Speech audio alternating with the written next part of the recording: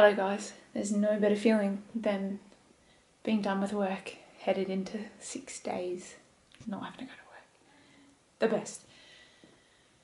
This night shift knocked the stuffing out of me. I don't think I've ever been this tired after a night shift before, which is saying something because I've done probably 20 night shifts since I started this job 3 or 4 years ago. I don't know what it was about the night shift that so screwed me over, but I'm feeling tired. Came straight home after work. I finished at like 5, but didn't leave work till 20 to 6. Came home, got home at about 6, and then just napped for an hour. Talia came over while I was napping, and now we've just been hanging out ever since I woke up. But I feel tired. I've just meditated. I've just done my movement and mobility, and I've done my 10,000 steps for the day. So thankfully, I can go to bed whenever I want now. Though whenever I'm done with all my obligations, I sort of just feel like chilling instead of going to sleep. I made a big step today. Girl at work yesterday, or the day before, no, it was yesterday, really, like, I was talking to her about my ankle injury because I asked her how her running's going, she said good, and then she was asking me about mine, and she's like, you just got to treat yourself. You got to, like, spend money on yourself, invest in yourself.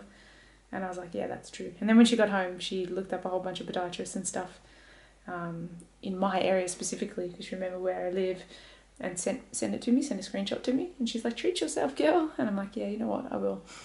So I haven't booked in to see a podiatrist because I decided to go with an osteo, because I actually spoke to my sister Emma on the phone last night, who is an osteo. Unfortunately, she moved to Adelaide to practice, so I don't get free osteopathic treatments.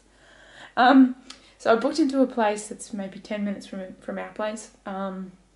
It's a small company run by a husband and wife team, and I think the first consultation will go for about an hour, and that's $110.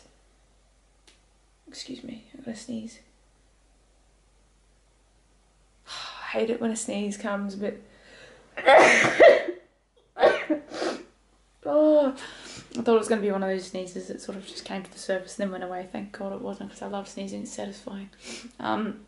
So $110 for the first session. They reckon between 45 minutes and an hour, but I'll try and get my hour's worth, because not only do I want to address my ankle issue, I want to address my upper right trap is always really tight and it's causing me a lot of pain and discomfort.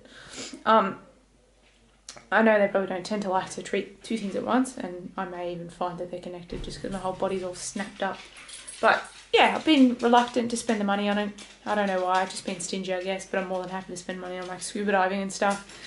I should be spending money on this because this is the thing that's going to allow me to be able to run again properly once I finally rehab it. I miss running a lot. It's going to allow me to be able to lift heavier weights and all that sort of stuff, because I'll actually be able to squat properly because I have full mobility in my ankle. I'm excited. I'm excited to see how it goes. Can't wait to tell Emma what sort of treatments he does on me and what sort of exercises he prescribes. It'll be interesting to see. But yeah, that's all I have to say for today. I'll let you know how that goes. It's at 11 tomorrow. It's getting on towards midnight, so I'm just scraping in for the day. I think it is. Actually, I'll just check on my phone because it's going to take forever. It's 4 minutes to midnight, so I will definitely be going to sleep very shortly, and I'm going to sleep amazingly well, I can only imagine. So that's all I have to say. Thanks for watching. Hope you're doing well. Take care, and I'll see you tomorrow. Bye.